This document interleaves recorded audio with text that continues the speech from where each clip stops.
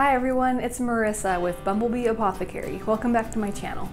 Today I'd like to show you how to make ghee, or clarified butter.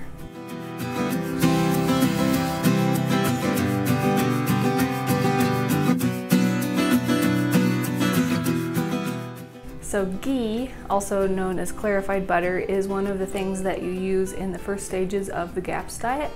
It is clarified butter, meaning that the solids that would contain lactose have been removed and there's just the golden pure fat left behind. So it's really easy to make and I'm going to show you how to do it. The butter that you want to use is preferably grass-fed organic butter, and that's what I'm using. That gives you the most beneficial nutrients that way if it's coming from grass-fed cattle. So the first thing that you want to do is to just unwrap your butter and put it into a shallow glass baking dish. You want it to be shallow because we're going to be carefully pouring off the ghee and keeping the solids behind. The next thing that you're going to do is put this into a warm, gentle oven.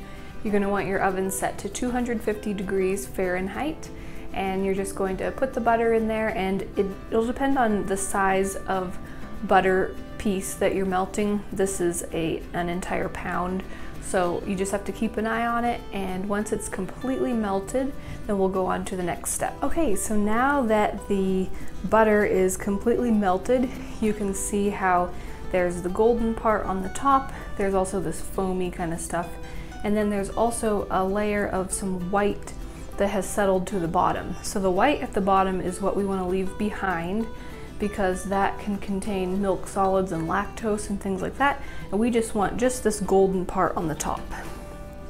So to get that, we're going to slowly and carefully pour the top layer only into our jar.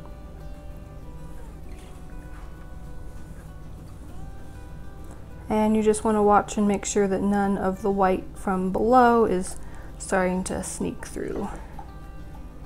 And the key is to just go nice and slowly so that only the top layer comes.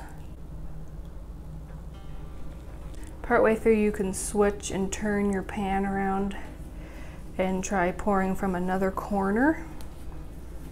And that'll oftentimes help you get the last, as much of the top layer as you can without the white trying to sneak in. And you will end up probably leaving some of the golden behind, but that's better to be safe.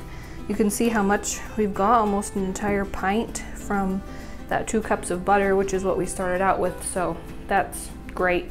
It's okay if there's a little bit left behind. You can let that solidify, and people in your family who are okay with eating regular butter can use that, so it doesn't need to go to waste. But here's our nice jar of ghee, or clarified butter, and that can be used for anybody who's on the GAPS diet in that particular stage when ghee is introduced.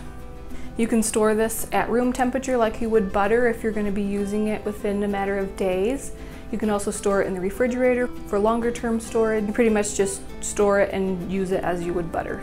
I'm going to put lots of different links down below to different resources. I have lots of different blog posts and other videos about the GAPS diet, so I'll put links to those. I'm going to have the full written recipe and directions on my blog, as well as a printable recipe card for how to make this ghee if you want to grab that. I also wanted to mention that I have a free printable GAPS diet kitchen checklist.